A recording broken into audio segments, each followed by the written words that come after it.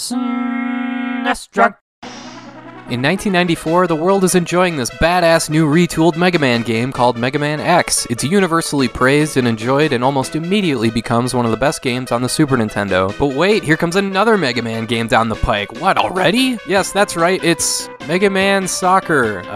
Wait a second, is this real? This isn't a joke? Mega Man Soccer is a real thing? This was my reaction as a 12-year-old kid at the time. Excitement that a new Mega Man game was coming around so quickly, immediately followed by pure bafflement and abject confusion.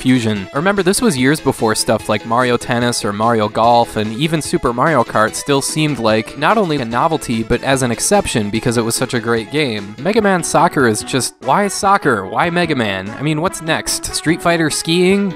Breath of Fire badminton? Castlevania croquet? Okay, so forget all the reactions and the confusion and the jokes. How does the game play? Is it any good? It's okay-ish, I guess, but it's really not all that good. While Mega Man Soccer is not without its charm, it's not anything to write home about as a soccer game. I'll admit up front, I'm not a big soccer guy. I don't know it secondhand like I do many other sports, but I do know a good soccer game when I see one, like Sensible Soccer or International Superstar Soccer Deluxe. A big part of what makes those games good is the ability to see so much of the field, and a good balance between speed and pacing. And that's the biggest flaw of Mega Man Soccer. You just can't see enough, so you just end up staring at that grid with the dots on the top of the screen. Plus, the field overall just seems too small compared to how big the players are, and the controls are sluggish and don't always feel very responsive. I guess that word best sums up the gameplay, sluggish. And because of that, the balance of the gameplay suffers. It's a chore to get the ball downfield. Another huge flaw is that you're often at the mercy of the computer teammates' AI, and that is really frustrating because your teammates are idiots that don't know how to get open. There are some positives here though, like the laugh-out-loud attempt to somehow tie this game in with the Mega Man universe with a story that has Dr. Wily's robot masters hijack a soccer game, and of course the only way to stop them is for Dr. Light to form his own soccer team of Mega Mans. This is like the plot of a bad 1980s Sylvester Stallone movie. But hey, if you play the regular exhibition mode, you can form your own team of robots from a selection of guys like Cutman, Woodman, Skullman, and Pharaoh Man, just to name a few. You can see how each of these guys stack up with this status screen here, which divvies up skill based on speed, kicking, tackling, and defense. You can pick your formation at the beginning of the game, and even make substitutions at halftime. Plus, each robot has their own special move, like a Fireman robot can make a shot that sets the ball on fire, or Cutman can turn the ball into a pair of clippers. See, there are some good ideas here, it's just that the gameplay itself isn't all that great. To be fair, Mega Man Soccer does at least go the NBA Jam route of ignoring most of the rules so you can recklessly slide into guys and all that. But again, everything here just feels like they slapped this game together in a few weeks. And not just from the gameplay. The most telling evidence of how half-assed this game was put together is that there's no ending. You beat the championship mode and it just boots you back to the title screen. There's not even any credits.